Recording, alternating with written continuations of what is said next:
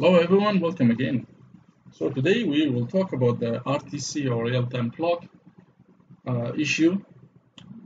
If you face an issue that you already set the correct time and date, however, when you call the function to retrieve the current date and time, you might get some garbage like this. I already set the correct date and time, but you see what I got is very weird data, and also might get you might get the feedback from the now function is 165, 165, 165, 165, not zeros. Here in my case I got zeros, and if I remember correctly, also last time I got 165/165/165. I mean 165, 165 for the date, month, for the year, and also for the time. Always return 165, but today I got zeros. So either one, it means there's something wrong with the RTC data, and in this tutorial we will learn how to address this issue. Okay, so first of all, to debug and solve this issue, before that I will explain my setup. So here I am using the DS1307 RTC, and I'm using it with Arduino Mega or Atmel 2560, the MCU part number. Okay, so first of all, to solve this issue or to debug the issue, first I would check the hardware. Okay, I'll check the hardware. I might get a lost communication, or my serial clock or data, the ITC pins might not connected successfully, which means one of the signal lines being blocked, or it's been twisted. The data go to the clock and clock might go to the data. This is one of the issue. Or the crystal is not being connected correctly, or wrong crystal frequency. Okay, the battery, no issue with the battery, just that one save or one keep the time, that's all, but it won't give you a wrong time. This is the thing. Okay, so from here my hardware is okay, so this is the first thing you would check before you proceed further. Okay, the second thing is you might need to check your library.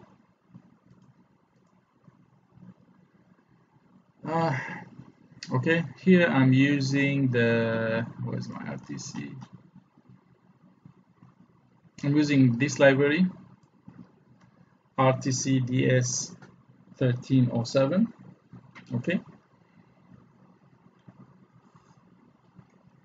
so this is the second thing you might need to double check.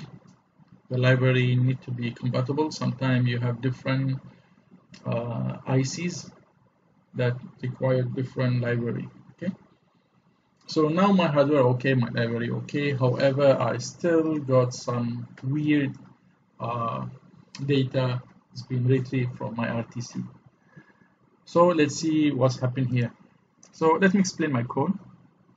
Sorry, it might look like kind of mess and not easy to follow, but I'll explain to you in a while.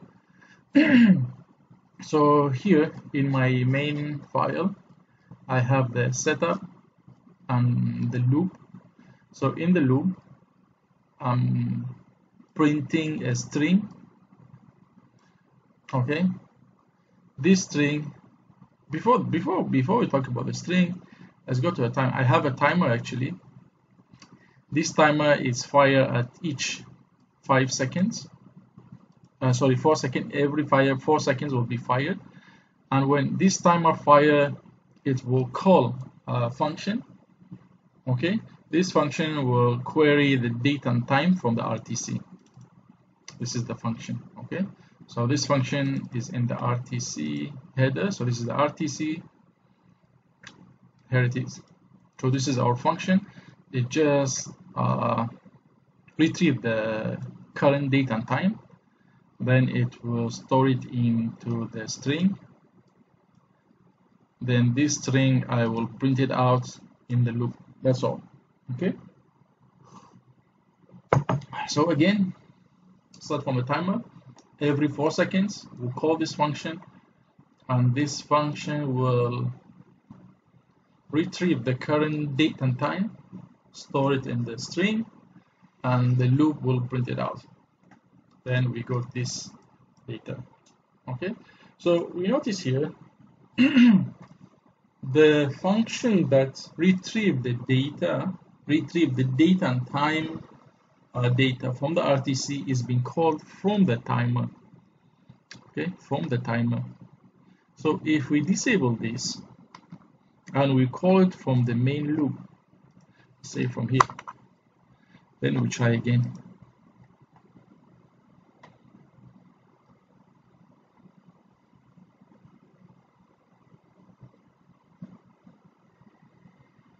Okay, it's uploading.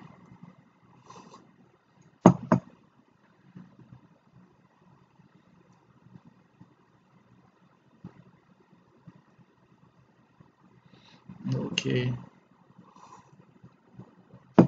done. Thanks. Here we go. You see now, my date and time is correct. And also, I mean, got no issue at all. I have no complaint with this. So that's mean if I call my function that retrieve the date and time from the RTC from the loop, got no issue. Okay, but if I call it from another ISR or another interrupt, which timer is considered as an interrupt, okay, this ISR or this block or this function, it will be fired when the timer that I configure here is triggered at each 4 seconds. Okay, so to get to the root cause of this is that this RTC is being utilized in ISR or interrupt service routine, and here the timer itself is another ISR, another interrupt servitor, so cannot call an ISR from another ISR. That's why we will got some data clash and got some garbage. Okay, so this is the issue in my case. Got no hardware issue, got no software issue, but the place where I call my function to retrieve the data from the RTC is wrong. Cannot retrieve the data or cannot use the I2C, because this RTC use the I2C interface. So can I2C, if you study about the I2C, guys, it is utilize another ISR timing thing. So cannot call another ISR within an ISR. Okay, so this is my issue. If I comment this, let's check back again. You see my data and time correct. I comment the one in the while loop which is out of the ISR, then I will activate the ISR one and upload again. Let's see.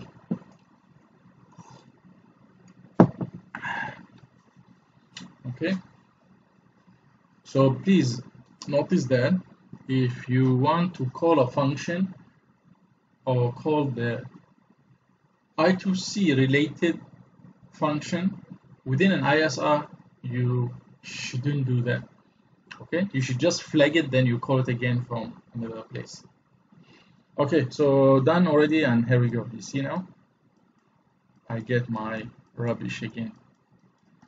I can see it start to run for a few seconds, then give me the rubbish data. Let me reset. There we go. You see now it's correct. Then suddenly here we go, jump to the garbage.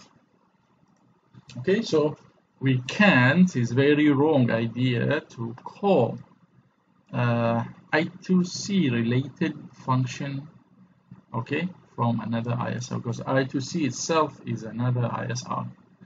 Okay, so yeah, this is the main issue. Please guys, be careful of this. It's a trap for young players and trap for me also. I faced this previously, then I figured the solution. So what if, for example, I don't want to acquire the data continuously, so I won't face the issue. What I would do, from here I will have flag. You see, for example, timer tick, or I have a flag that, okay, this what I call this ISR has been fired, so I will flag it here. Then from here at the main, I will check if this flag is already flagged, then I will acquire the data and print my statements. Okay, you see here, now my data is stable and nice and everything back to normal. So yeah, here we reach to the end of our tutorial. I wish you have learned something new and happy learning. Please let me know if you need any further information. Thanks and see you.